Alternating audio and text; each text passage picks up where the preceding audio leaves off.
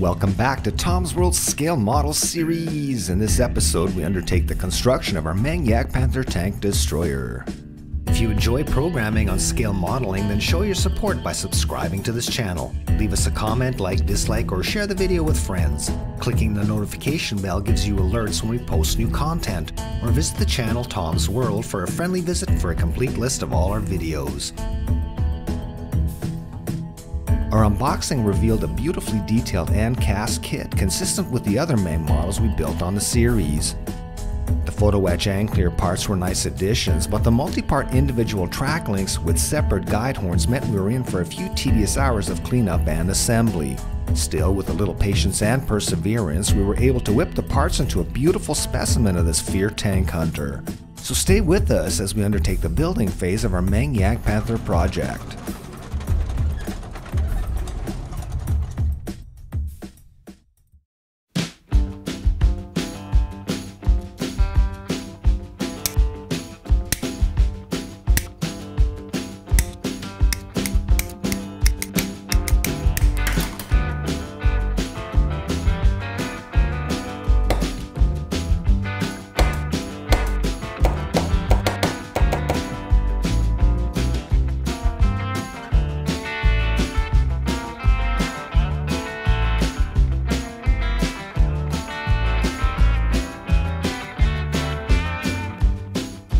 I built the Tamiya Jagdpanther a few years ago and remember being really pleased how the vehicle looked once built and painted. To my eye, the Jagdpanther has always been one of the best looking fighting vehicles of World War II, and since our Meng kit is even more detailed than Tamiya's, I couldn't wait to see the finished product.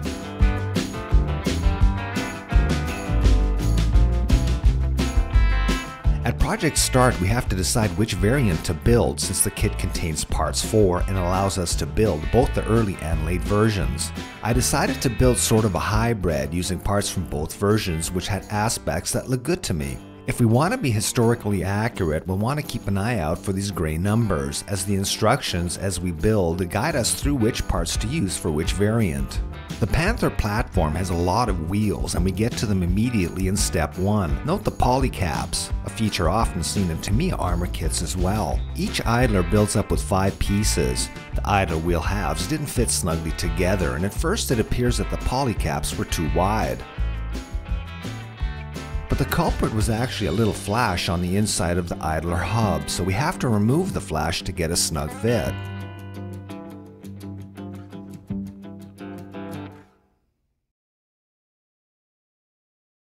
And here are all the wheels cleaned up.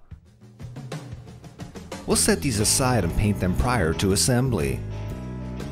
The hull builds up with separate parts. There's no bathtub style hull here.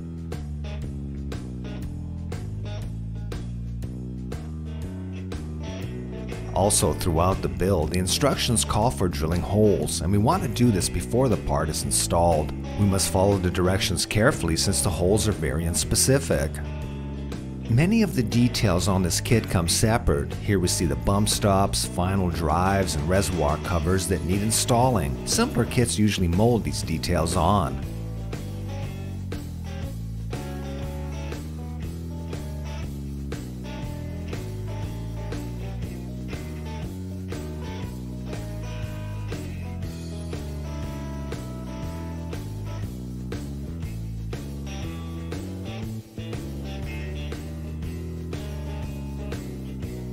In our unboxing episode, I'd stated that the kit contains different swing arms for the different variants. This was wrong since both variants use the same swing arms, but the swing arms do come in 3 variations as we see here. In these close-ups of real Panther swing arms, we can see 3 slightly different forms, some beefier than others, likely designed such by engineers due to uneven stresses that are put on the arms when the vehicle is running. The instructions tell us which arms to place where.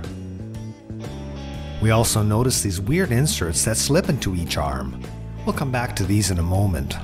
Meng sells separate optional kits which allow us to give our Jagdpanther workable torsion suspension. These kits contain workable tracks, track pins, mounts for the torsion wire, and metal rods for the torsion bars. The swing arms have a slot into which the ends of the torsion rods slip into.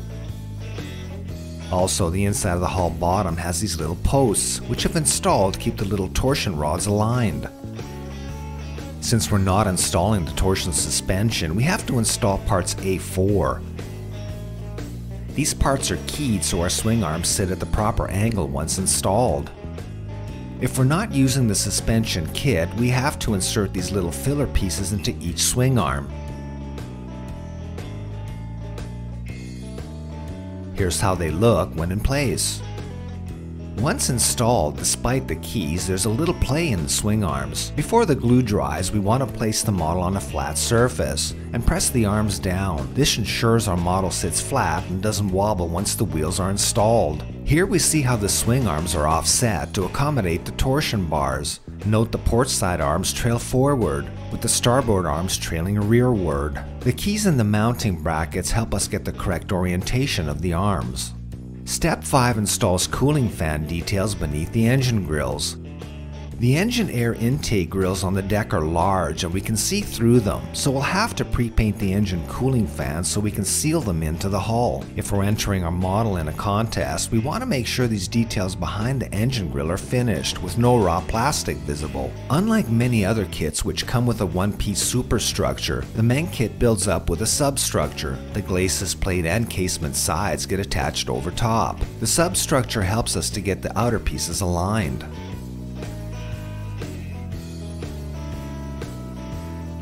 Our jack builds up with several small parts, and it's indicative of the level of engineering, intricacy, and the associated work that's involved with this kit. But the payoff is a beautifully finished piece that oozes with detail.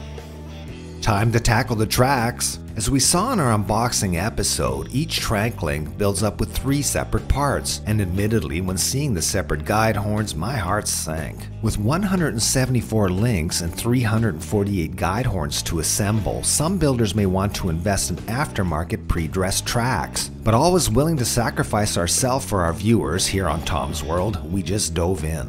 If we take on building the tracks out of the box, be prepared for a few solitary hours of track dressing, quiet introspection, and life contemplation. When attaching the guide horns, we want to make sure that they're perpendicular with the link. Otherwise, when assembled, they won't track properly with our interleaved wheels. And here's our little pile of anguish all cleaned up and assembled. Step 10 has us drill more holes, this time in the glacis and superstructure sides. Again, we must be careful to drill the holes corresponding to the variants we're building.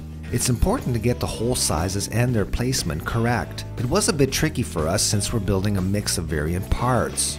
The larger holes are for the tool attachments, and the smaller ones are for our PE tie-down details. In case we drill a hole by accident, let's look at how we can fill it. We start by jamming a little oversized styrene round stock or stretch sprue into the hole so it sits snugly. We then flood the joint with thin model glue. We make sure to let the glue dry completely. It takes about 2 hours. Then we slice off the excess with a knife. Then we finish by sanding the plug so it sits flush. Since the plug fits snugly and the model glue sort of welds it in place, once sanded, the repair is barely noticeable. Once painted, it'll disappear completely. The glacis and superstructure sides fit snugly over top the substructure. This dry fit shows how tightly the parts fit together. Once we glue and press the parts together, we'll have a tight joint.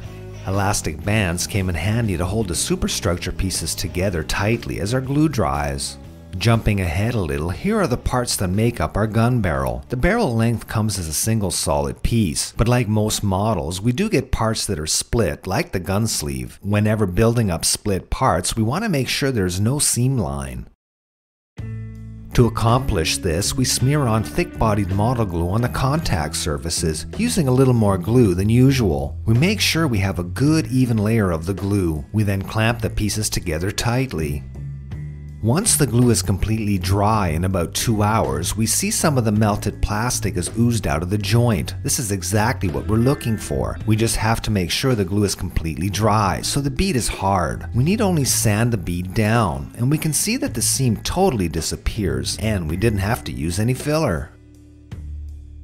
Once built up, the gun looks awesome. The muzzle brake comes in one piece, so we don't have to clean up any ugly seams that are usually associated with the troublesome 2-part versions that come in some kits. The gun's breech and stem are also very detailed, built up with over 20 parts. Quite a few tiny parts come in this kit, and we see some of them here in the gun detail. There's one issue with the gun stem that we need to take care of. On the inside of the stem where the barrel gets slipped into, there's a knockout remnant. We have to remove this odd bit, otherwise we won't be able to attach the gun barrel. This little tab on the barrel, that slips into this square hole in the sleeve. The knockout remnant, now removed, is located here, so we can see how it would prevent our barrel from slipping into the stem. The breech also looks great once assembled. I accidentally broke off one of the recoil shock absorber rods, so it was replaced with a short length of white styrene round stock. If you're depicting your model with open hatches, it's a good idea to paint the stem and breech. Many steps in the instructions have us attaching dozens of detail parts. These are mostly grab handles, tools, bins, various hooks, mounting brackets, and other doodads. This is also where we find out if our hole drilling was done accurately.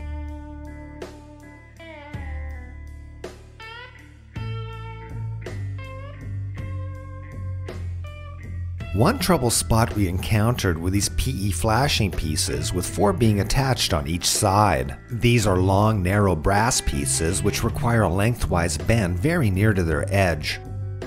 This is a difficult bend, and a photo edge bender would definitely come in handy. I looked at buying one, but at $50 to $120, they're a little rich for us here at Tom's World, so I decided to make the flashing out of styrene. I had this sheet styrene in 0.4mm thickness in my stash. It was a smidgen too thick, but close enough. We start by cutting out an oversized piece. We can use a straight edge and a box cutter with a fresh blade to make our cuts. We then very lightly score the piece lengthwise, about 3mm from the edge, making sure our line is parallel to the edge. For the next step, we'll use this scriber, in this case a dental pick. Airplane modelers use similar tools to scribe panel lines. The end of the tool is ground into a wedge-shaped point. We then lightly draw the scriber over our score line. We're looking for that little curly bit of material that gets removed.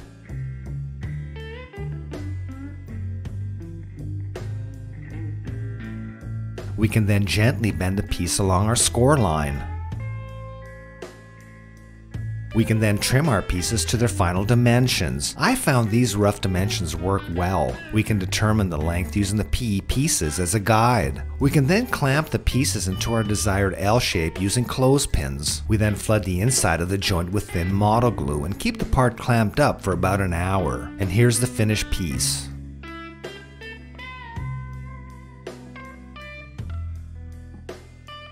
The PE flashing pieces have tiny bolt head details on them. To make these, we'll use thin slices of 0.8mm styrene round stock. And here's how the bolt heads look once attached.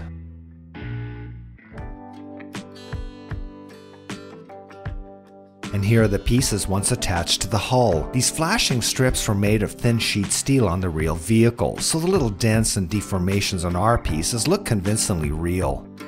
One cool feature of this kit are the workable 2-leaf hatches. If we're careful with our glue placement, the hatches open and close freely. The kit also features a movable ball mount hull machine gun, and the main gun traverses and elevates.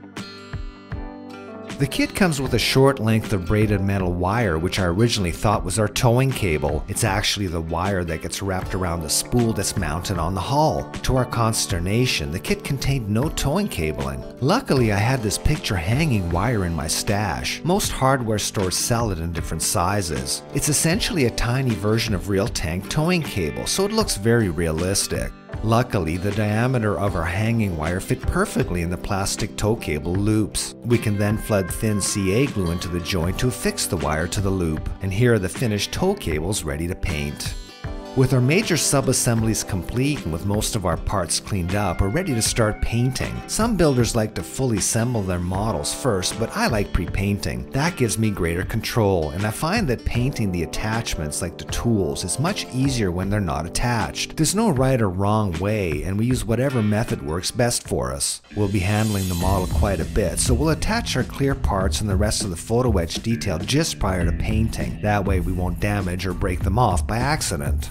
And that'll do it for this episode. Check back soon for the next installment as we paint and weather a Jagdpanther tank hunter. If you haven't already, why not subscribe to the channel? Otherwise, leave us a like or dislike, share the video, or feel free to grumble in the comments, or visit the channel Tom's World for a complete list of all our educational and entertaining videos. In the meantime, keep your firing position camouflaged and ammo bin full, stay well, and all the best.